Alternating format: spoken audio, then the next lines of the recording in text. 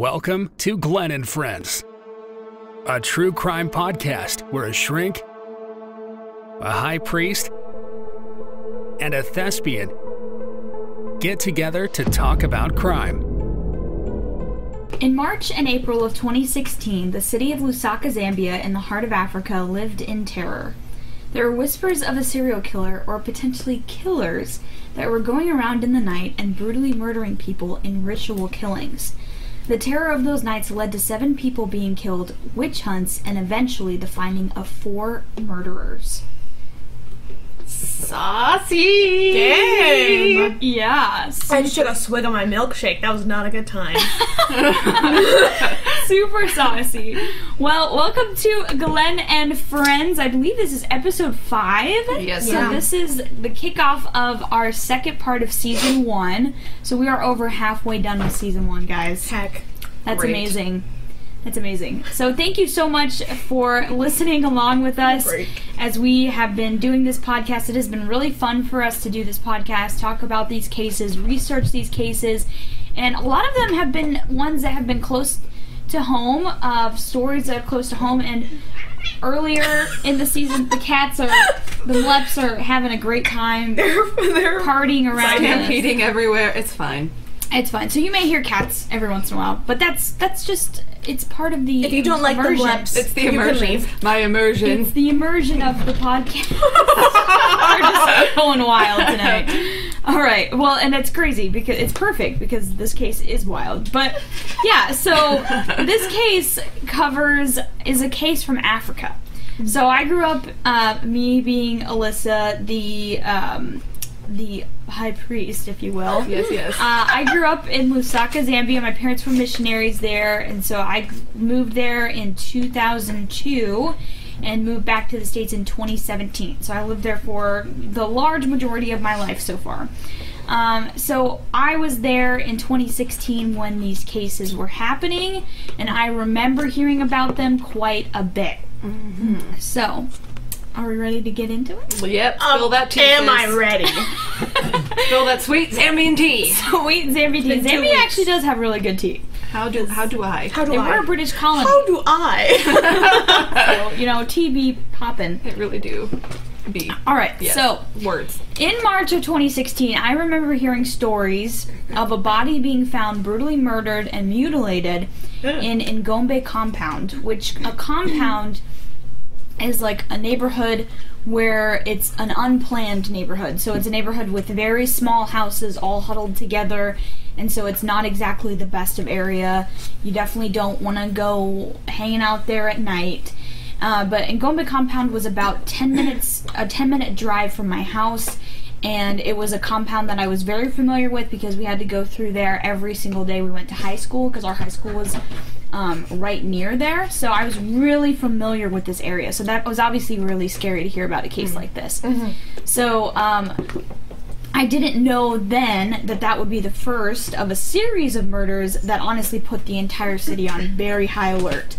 And there have been at least 7 confirmed slayings tied to these killings. Mm-hmm. And this became, honestly, like a Nightcrawler type situation in Lusaka. So, Nightcrawler being the murderer in the 80s in California, which just totally overtook it. And there's several examples of this with Ted Bundy and several murderers that put cities or geographical areas on high alert. And this was one that did that for Lusaka. And honestly, there was a lot of press coverage of these murders because we had never really seen anything like this in Lusaka. Really? We've never had a serial killer. You know what I mean? So this was the stuff of movies and TV. That's freaky. So we'd just never seen crime like this, especially crime that was really brutal and like mutilating, not just like someone's dead. This is really brutal crime. So there was press coverage, there were curfews put in place, police press conferences informing citizens to not be out late or talking, or, they told people to not talk to strangers. I remember my parents were like, you can't be out past this time, and, if the streetlights are on situation, you better be home. Exactly. So it was everyone was on high alert because of this. And I remember mainly hearing about it from my friends, and we were just like in shock that this was happening. So obviously this idea of like a curfew and different things of like, hey, don't talk to strangers and blah blah blah, this was helpful to a lot of people. So this was something like, okay, yeah, for most people that would work. But the problem was the people being targeted in these crimes were homeless people. So this information was not helpful at all because they didn't hear the homeless community. Yeah, they weren't hearing it. They didn't have any other options. They don't really like they can't go home. Yeah, they at don't night. have a home at night. So this was really targeting them. And so, without further ado, let's get into the details of what this crime looked like.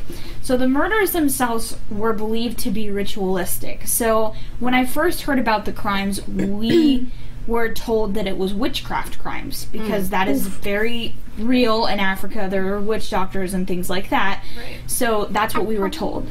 Yeah, basically. So, Linda. not very happy sounding. No. So the murders themselves, they were believed to be ritualistic. There was a pattern to them, and whoever committed them knew exactly what they wanted. And actually, the thing that alerted the police to one of the suspects is the way that the certain things were done to the bodies. It looked like an expert was doing them. Oh. Like someone who had medical experience. So we'll get to that later. Ew. I don't like it. Most of the victims were male, and their ears, hearts, and genitals were missing when the bodies were found. Love to see it. So their hearts were removed, their ears were cut off, and their genitals were cut off. Every body was usually discarded by a roadway or in a ditch beside a road. In Zambia, we have deep ditches that are about, sometimes can be as deep as 6 feet. Oh, because that's a of whole man. cow. Yeah, because of how much rain we get. Because we get like monsoon rain during the rainy season. Because we have basically only 2 seasons: 6 months of dry, 6 months of rain. So when the rain is really bad, we need these huge ditches to put the water somewhere to get them off the roads. So the body would usually be found completely naked, potentially in one of these ditches or by a roadway, sometimes by a bar or something like that. And this was a statement on the manner of the crimes given by a police spokeswoman. She said all the murderers, which the accused, she's talking about the people that they ended up finding and indicting on this, have been charged with were committed in a similar manner by crushing the left side of the head, removing body parts, and later dumping the deceased near their homes or nearby drinking place. Near their homes? Yeah, so like near the compound that they would have come from, not necessarily their house, you know. Okay. Or nearby a drinking place. So what she means is like a bar that would have been considered a drinking place. Okay. In all the incidences, a stone was found nearby the deceased body. So for the most part, the body looks like it was discarded where they would have been killed. You know what I mean? They just left it there. They just killed them and left them there. With the amount of blood, it looked like they just left them there. Okay. So obviously with such brutal murders taking place, the police and all of Lusaka wanted this murderer to be found and for these killings to stop as soon as possible.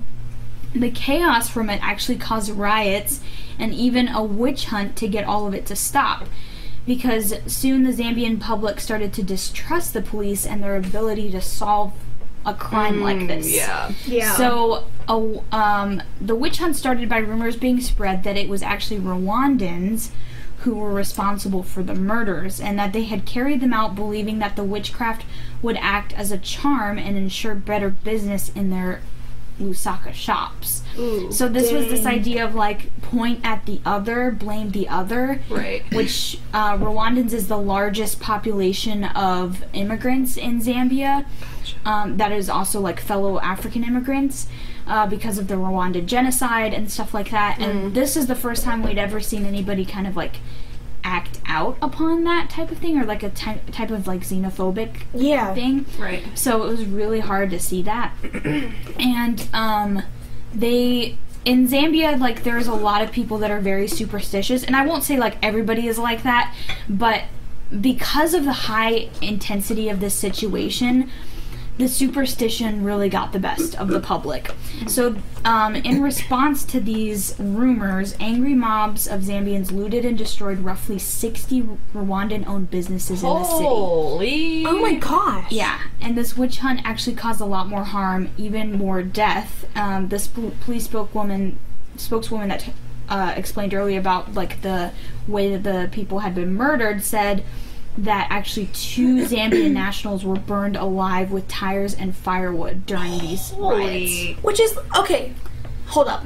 So, why are we repaying violence with violence? Right. Yeah. Because it's not... Great question. And I understand, like, this is the first time this community has faced a serial killer, like, almost movie-type situation. Plus, like you said, xenophobia. Yeah. Almost like this genocide thing going on. But still, how are you helping it? By repaying it with violence. Yeah, it was really sad. So, Home Affairs Minister Davies Mwala said they were mixed up in the confusion of the riots, and they were likely mistaken for Rwandans, a small population of whom have lived in Zambia since they fled the genocide in 1994. That's sad. Muganga, who's the police spokeswoman, insisted that Rwandans shouldn't be blamed for the murders and stressed that the riots were based on faulty information. She said no baby or human body parts were found in any fridge belonging to any foreign national. Baby? Yeah, so there were claims that, because we don't fully know who all was killed, but one of the people that was killed in these crimes was a woman who had a small child that was never found. The baby was never found.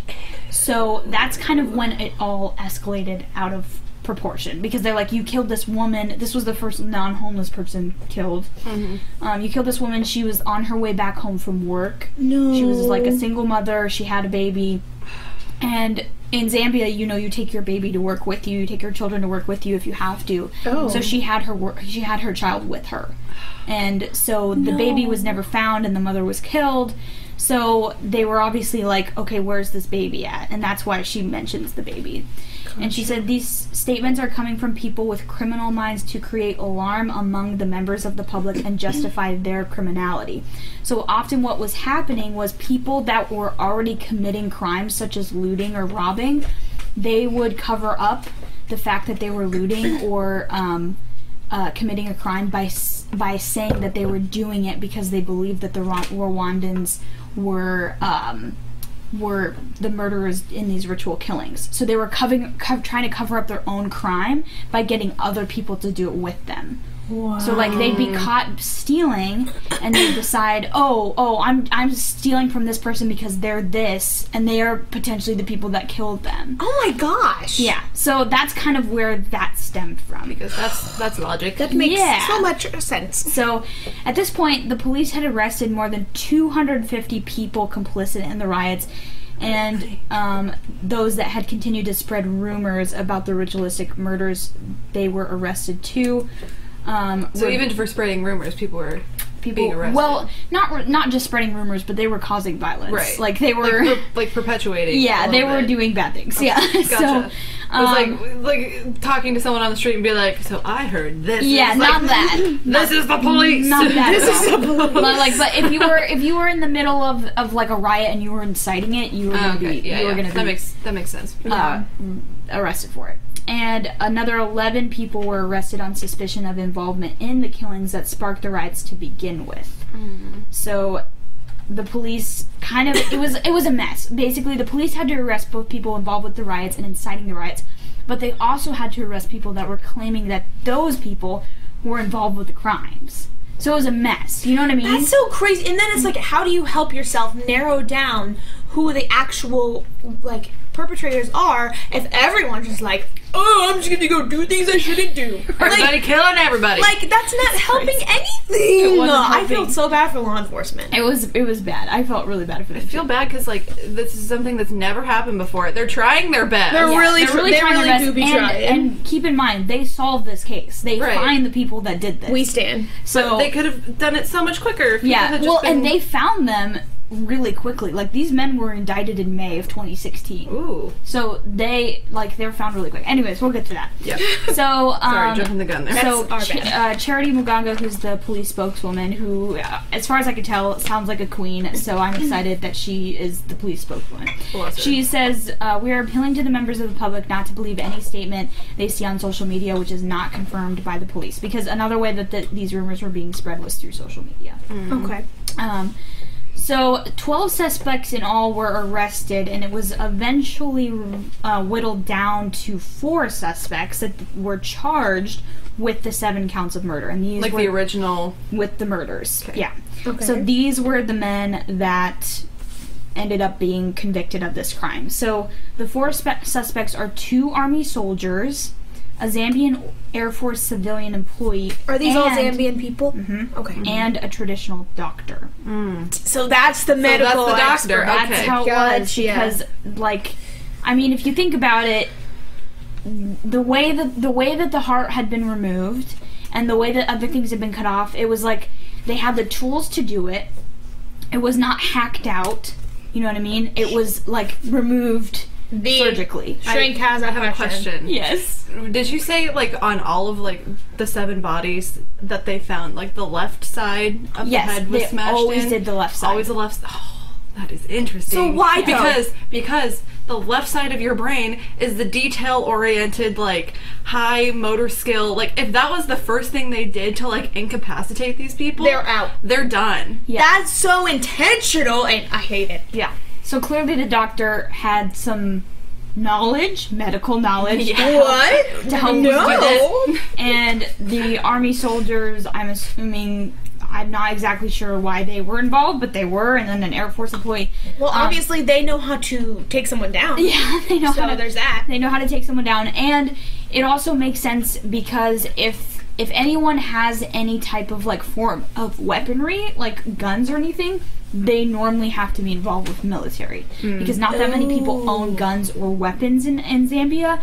So if they were to say hold someone at gunpoint, like don't move, don't do anything, they more than likely would be either a police officer or somebody in the military that already has access to weapons. So Okay. so they were arrested and jointly charged with 7 counts of murder, which happened in Lusaka between the days of March 16th and March 17th in 2016.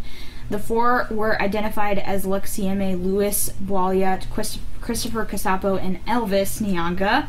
So that's fun. One of the names was Elvis. Great. I always knew Elvis was still alive. So yeah, they were convicted of these crimes in May, and so that marks these murders as solved. But throughout the case, the body parts of the victims that were cut off were never found, and the 4 men never explained why they decided to murder in this way. What? Which overall, honestly, still leaves a very like icky feeling about this case, even though it is technically solved. It's like it would be solved, but like that would leave people feeling so uneasy to know like their parts are still somewhere. We don't and know we don't know because they won't tell. They won't tell them, police. and basically they didn't need to get confirmation from them because they had forensic confirmation. They had witness testimonies that corroborated that yes, we saw these 4 men in this place at this time, you know. So it was like there was a lot of things coming together that made sense that these 4 men were the ones who did it. Okay. And like I said, the doctor thing as well tied it in as well. So they didn't there is no published testimony of guilt from them, and I don't know if they pled guilty or not. And even if they did plead guilty, sometimes people do that just to get a lighter sentence. Right. You know, even here in the States. It's like, well, I'm screwed, but like if I admit to this, then I'm less screwed. Yeah, then I'll get a lesser sentence. So, yeah, that is that case. Holy cow! That's a lot. Okay, but I have a thought. Yeah. I just, Sorry, that just clawed me. The lefts Socks are getting involved. It's too crazy. She can't sit still. So none of them out of these, what you said, 4 people? 4 people. 4 people explained why they did what they did. That makes me so frustrated because I need closure. Yeah, it makes me really frustrated too. There's no testimony of guilt or any type of like thing like what we've dealt with like Matthew J. Hoffman, where he listed off like how he did it and why he did it and blah blah blah. Right. There's none of that in this case. Basically, they just have the evidence that proves that they were the ones that did it. And I think they had a little bit of information from one of the guys that explained like how they found people, like how they would find people, but other than that, there's very little known about what the men actually said, because I think, for one, they probably did that to protect the families of the people that are the murderers, because it could have easily gotten out of hand, as we saw earlier. That's true. And their families could have been very, very badly damaged. So their names, for the most part, were kept very clear of the media. I only found one article that actually named who they were. So, their families or the men themselves? The men who killed them. None of the victims are given by name, and that is a very common thing when it is people that are homeless. You don't ever find out who they are. And I think maybe one of them ended up being identified, but other than that, I don't think the rest were ever ended up to be identified, because either they didn't have identification on them because they couldn't afford to get identification papers, or like any type of cards or anything like a driver's license or anything like that, or it had been stolen off of them by maybe somebody else, maybe not necessarily the murderers. So yeah, that's where that case is. And it's awesome to see that this was solved. And I remember all of this happening when I was in Zambia and just being like, what the heck is going on? This is crazy. I've never seen anything like this in Zambia. So it's really awesome to see that the police did solve this. But yeah, it's wild. It's a wild case. So, and so, okay, this is 2016, right? Yeah. Thank you, Kat. Anyway, so you were there in Zambia still, and your brother was still there, but your sister had since gone to... Lindsay had moved to America in 2015. So she's here while all of this is happening. Were you, like, talking to her about this at all? I'm fairly certain we had to have mentioned it to her. You had to have been, yeah. Yeah, I'm fairly certain we talked to her about it, because I remember the main people I would talk to it about, because we have a family that lives with us in the same, like, on the same property that is a local Zambian family, and I remember talking to when you have people that you respect and they are older than you always call them uncle or auntie. So Uncle Clement, I remember talking to him about this case, because he would be the one who would tell me and my mom and everything, like, what's going on with this with this thing, because, like, we didn't have TV, so we didn't like watch the news or whatever. So I just remember hearing about it from him. And then in Zambia, when you are driving out on the road, people are standing by carrying newspapers and selling them to you while you're in your vehicle, so you can just pass the money and buy them while you're driving. And so you'll drive past and you'll see the headlines. And so I remember driving past and seeing the headlines of, like, 7, the new total of these ritual killings, like 7. I remember seeing article headlines dealing with these cases. So, like, everything around you, as far as what people were talking about and the headlines in the news and all of that stuff, was dealing with this case. So this was a huge deal in Lusaka. Like I said, we had never seen anything like this.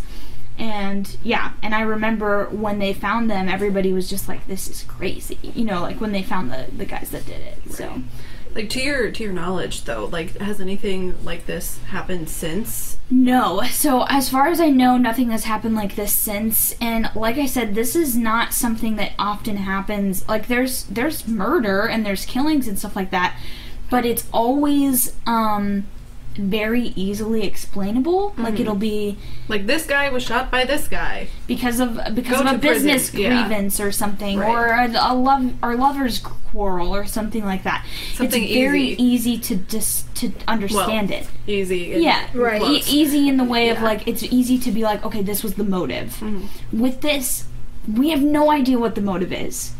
It could be ritual killings. Right. It could just be weird experimentations. Like, it could be anything. Right, like, I was going to ask, like, they were ruled to be ritual killings, but, like, for what? Yeah, for what ritual? We don't know. We don't know if this was potentially black market stuff, where this man is getting hearts to sell on the black market. We don't know, and he's just disguising it by cutting off other body parts to disguise it as potentially something else rather than black market stuff, because that stuff happens all the time. One of the things that stands out to me with that too is, though, like, and it totally could be, but there was genital mutilation, which usually and you can correct me if I'm wrong, but shows that there's there's a very...